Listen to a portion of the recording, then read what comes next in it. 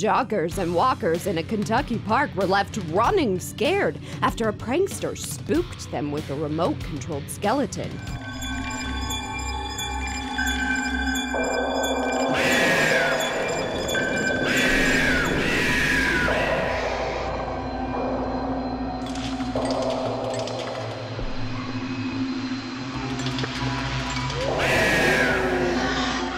The epic Halloween prank is courtesy of American Joker Tom Mabe.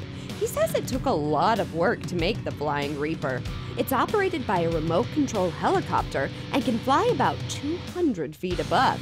He says the hardest part was making it silent so it could sneak up on people.